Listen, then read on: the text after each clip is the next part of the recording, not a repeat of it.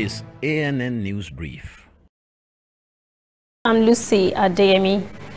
The Africa Regional Certification Commission says the continent is set to be declared free from wild polio, which usually affects children under 5 years old. It sometimes leads to irreversible paralysis.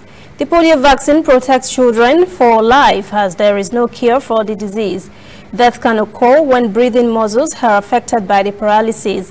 Nigeria is the last African country to be declared free from the disease, having accounted for more than half of all global cases shorter than a decade ago. Now, the disease is only found in Afghanistan and Pakistan.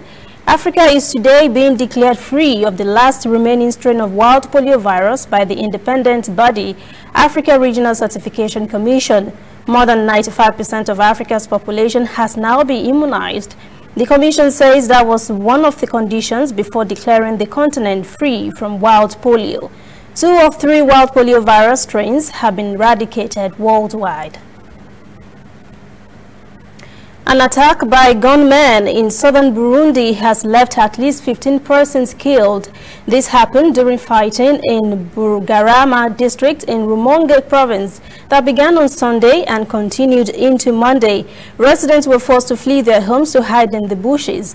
A senior government official said the violence was potentially linked to the imminent repatriation of refugees who fled to Rwanda after fleeing from violence in Burundi in 2017.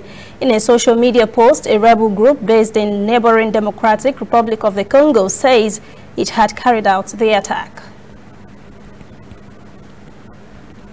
We'll be right back. Whether in your house, at your office, on your phone or online, we are there.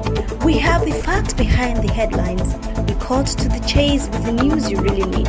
We cover every angle. We are the bigger, better news network. We are African News Network, ANN. Watch ANN News on MITV from a truly African spirit.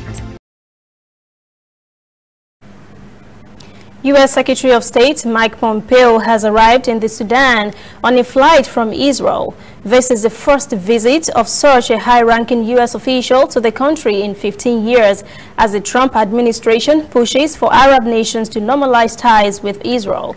Relations between the U.S. and the Sudan have eased since last year's overthrow of President Omar Al-Bashir.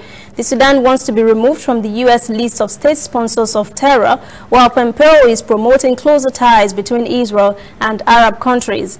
Earlier, Pompeo had said he was on the first official direct flight from Tel Aviv to Khartoum, which was described as historic by the U.S. Embassy in Jerusalem.